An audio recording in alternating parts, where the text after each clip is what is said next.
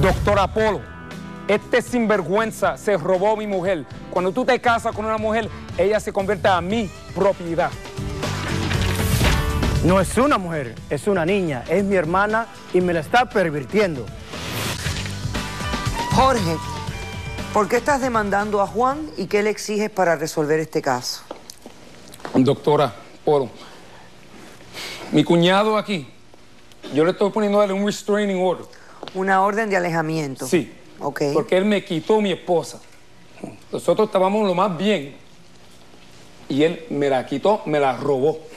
Pero, ¿cómo él te va a robar a tu esposa? Es decir, para explicarte. Ajá, explica. Los pasados 2 años yo he estado yendo a Santo Domingo. Yo trabajo con limpieza. Muchas diferentes compañías, desde bien chiquitín. Yo estoy en Nueva York limpiando cajos, limpiando casas. Y eso es lo que yo hago. Y cuando me puse más mayor, pues hago limpieza como más sensual, en bikinis y eso, porque hoy en el mundo es bien sensual. Ahora, el sexo es lo que se vende. Ok. Pero, doctora, yo me encontré con mi corazón, yo la llamo a ella mi corazón, porque yo la amo completamente y lo enamoramos. Fue completamente honesto, fue completamente sincero. Ok. Y pues yo fui a la abuelita de este sinvergüenza y yo le pedí la mano, como cualquier otro hombre va a hacer. ¿Por qué? Porque la mamá, ¿dónde estaba? La mamá abandonó a esta familia. Esto es una familia de sinvergüenza, esto es una familia de basura. Que ellos no son educados, son abandonados. Viven de una manera bien sucia. Yo la traje conmigo para traerle una oportunidad. Espérate, ¿le pediste la mano a la abuelita porque ella era menor de edad? Bueno, en verdad yo no sabía nada de la edad, porque cuando uno se enamora no piensa en la edad. Yo me enamoré, ella se enamoró conmigo. Yo quería traerla conmigo para Nueva York, donde yo tengo mi compañía, para que ella venga para una oportunidad diferente. Y pues ahí estamos lo más tranquilos. Espérate, ¿le pediste la mano a la abuela? Sí. ¿La abuela te dijo que sí? Sí. ¿Y te casaste con ella? Sí, los casamos. Ok.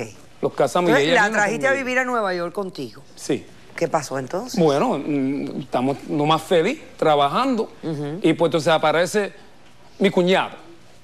Van como 2 semanas y ahí se cambió la cosa. Pero nosotros también, y para decirte la verdad, tuvimos un argumento un par de semanas atrás, yo y mi esposa, como cualquier otro matrimonio. O sea, nadie es perfecto, nadie tiene un matrimonio. ¿De qué argumentaron? ¿Cuál fue el problema? Bueno, la cosa fue que yo la empujé y no la pegué, pero fue un error mío. Y yo me fui para blow steam. Yo me fui de ella para separar un poquito. Pues cuando yo vengo para atrás, ella no está ahí. Se salió completamente de la casa. Se vació todito y ahora él no me permite hablar con ella. Yo he tratado de comunicarme con ella y él vino y me amenazó a mí. Él vino y me pegó a mí. Yo lo podía poner en la cárcel a este sinvergüenza, pero no lo hice porque es mi cuñado. No lo vas a hacer. Ok, espérate, déjame recapitular, porque como tu español es un poquitico complicadito, vamos a repasar lo que me dijiste para ver si hace sentido. Te casas con esta muchacha que es menor de edad, pero te dieron el permiso, te casaste con ella, viene a vivir contigo a Nueva York, ella es de República Dominicana. Estando aquí ustedes tienen una pelea, una pelea matrimonial, tú la empujas y entonces decides separarte un tiempo para refrescar la cosa, ¿no? Para que no estén ahí.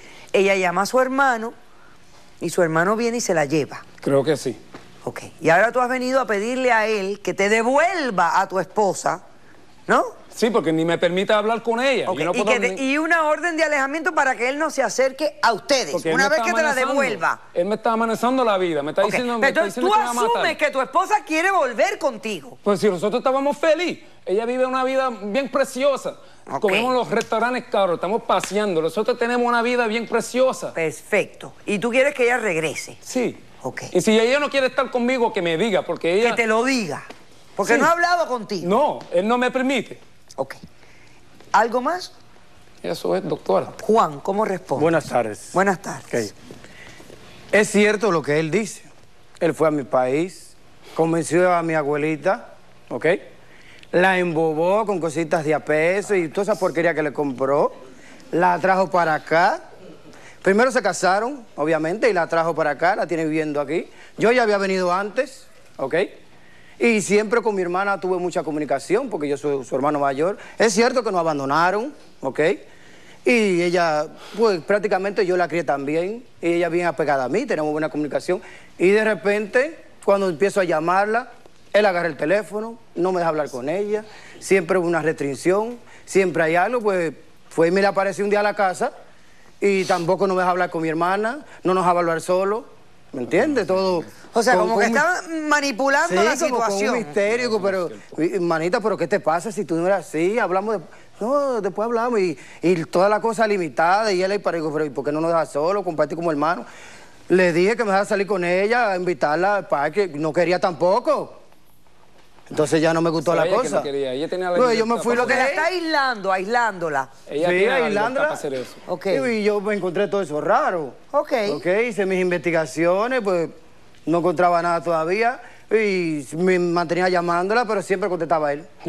Nunca, yo sentía como que no hablaba conmigo. Abiertamente, sinceramente. Sinceramente, digo, ¿tú tienes algo que decirme? No, todo está bien, me dice, yo soy feliz. Sí. Sí, está todo bien. ¿Entiendes? Y el día que la vi con unas marcas, digo, ¿qué es esto? Pero no me quería decir nada, obviamente, y se tapaba los brazos. Y con un calor horrible y con manga larga y todo eso. Bueno, el caso es que un día me llama desesperada, me dice... Mi hermano, ¿dónde está? Porque quiero ir para allá, ven, recógeme porque estoy mal, este hombre me está explotando, trabajando aquí y no me paga ni nada. Digo, ¿qué? Supuestamente tú te tienes una compañía de limpieza y cosa que me encontré raro, que dice que mandaba dinero para mi país, sí, era cierto, le mandaba dinero a mi abuela para calmarla, cantidad de dinero enorme, porque yo trabajo aquí y yo sé lo que se gana, ¿ok? ¿Y le estaba mandando grandes cantidades? Sí, que eran cosas... Bueno, el caso es que... No me gustó, ¿ok? Yo fui a recoger a mi hermana llorando, la llevé a la casa y le dije que se calmara. Me explicó más o menos cómo estaba la cosa y pues yo resuelvo las cosas como hombre. Yo fui y lo enfrenté. Y le dije, ¿pero qué te pasa a ti? Tú te llevaste a mi hermana de allá, de casa de mi abuela y me engañaste, le engañaste a ella y me engañaste a mí también. ¿Pero por qué te engañó? ¿En qué los engañó? Porque la tenía trabajando. Es una compañía de limpieza, pero no es limpieza. Se trabaja. Ese uniforme que usa ella es más de prostituta que de limpieza. Y es cierto. No, eso no. Es cierto. No. ¿Okay? Mi esposa ni ninguna prostituta. Me está diciendo que la compañía de él no es de limpieza, es de prostitución. Es de limpieza sensual. Eso dices tú. Sensual. Sí, sensual. Que yo no soy la única compañía que viene en una muchachita... Yo sé que no. Este concepto se ha hablado antes. Y no son... Lo hemos tratado antes en Caso Cerrado, que hay ciertas compañías de limpieza que las chicas van en trajecitos sexy porque, bueno, es marketing. Pero tú dices que no es lo que está pasando. Y encima no le pagaba. No le pagaba dinero. Dice que cuidaba de ella, que le compraba sus cosas. Mi hermana se queja ahora porque no le paga. Porque entonces, encima de eso no le está pagando. Él quiere poner una orden de alejamiento. Sí, yo confieso que yo fui, le metí las manos y le di una paliza. Ajá. Para que yo resuelva la cosa como hombre. Ninguna policía, nada de eso. Vamos a resolver las cosas como son. Así como usted dio la cara y le pidió la mano de mi hermana a mi abuela, pues yo también le déme la cara a mí como hombre. Doctora. Ok. Bueno, ¿y qué dice tu hermana de la relación con él?